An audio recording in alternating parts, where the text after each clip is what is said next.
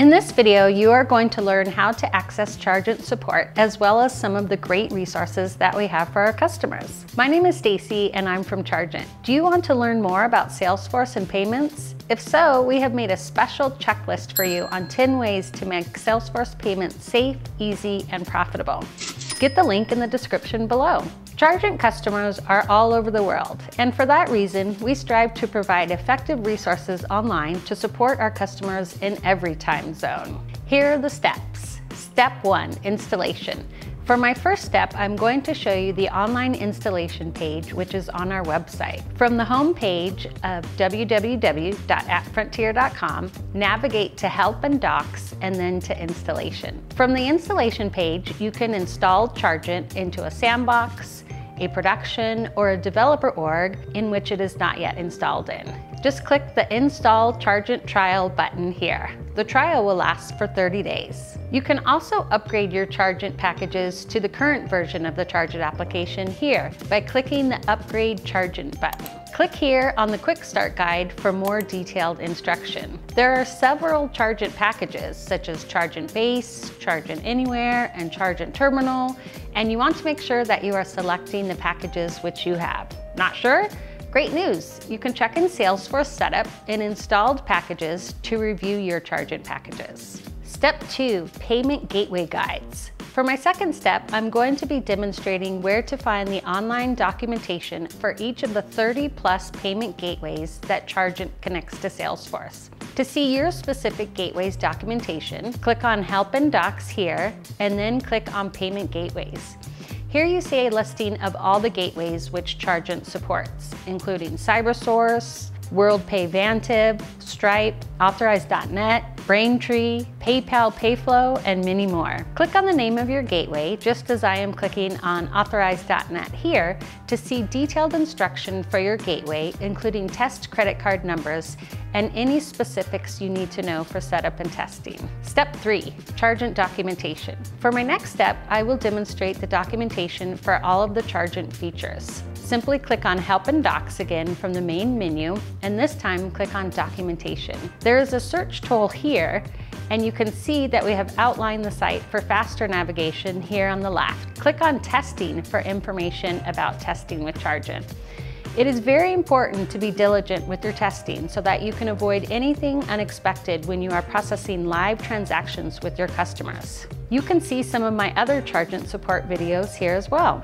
Next, click on Using Chargent for an explanation of how transactions such as authorizations, charges, refunds, and more work in Chargent and Salesforce.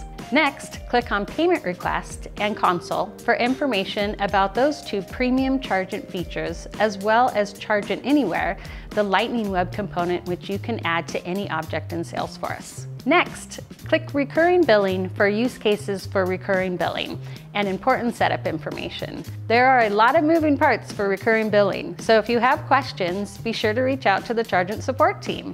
The next section, Automated Collections, provides use cases and instructions for setting up the Automated Collections module, which enables you to configure follow-up actions for missed payments to be collected without your staff's involvement. Next, click on Customizing Chargent to see how to configure email notifications, as well as tips and tricks for using Salesforce Process Builder with Chargent. The next section, Chargent API and Integrations, is where to find information about working with the Chargent API and how to set up Chargent's Take Payment component in Salesforce communities.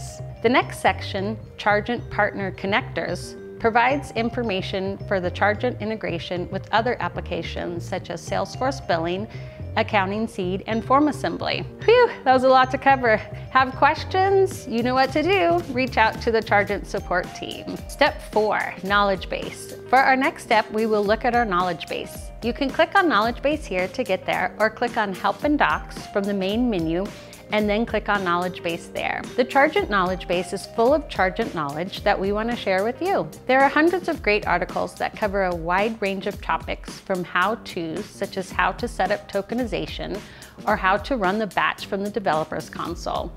In addition, there are articles with recommendations such as best practices for data migration and for recurring billing.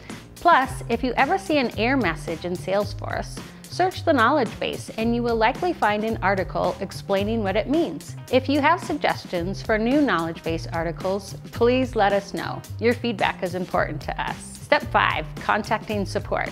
For this final step, I'm going to show the Chargent support team page. To navigate to the support page, go to the website, www.appfrontier.com, click on the Contact Us button here, and then click on the Chargent Customers button. From this page, you can submit a ticket to the Chargent support team.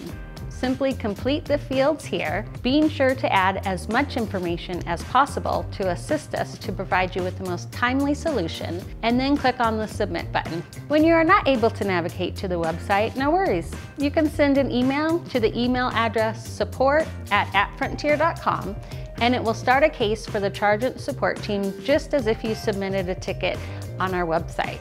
If you are not able to email or submit a case online, you can call us. Our phone number is 415-275-1115, and extension 2 will get you right to the support team. The support team hours are Monday through Friday, 5 a.m. to 5 p.m. Pacific time. The AppFrontier corporate headquarters is located in downtown San Francisco on Market Street, just a few blocks up from the Salesforce headquarters. At AppFrontier, we use the Salesforce Service Cloud, and by directing your inquiries to the Chargent support team, we are able to relate the case to your account. This way, we can find the cases faster when we need to refer to them later. In addition, we are able to maintain thorough Salesforce reporting to identify trends and ultimately to better serve our customers. And now, check out this next video.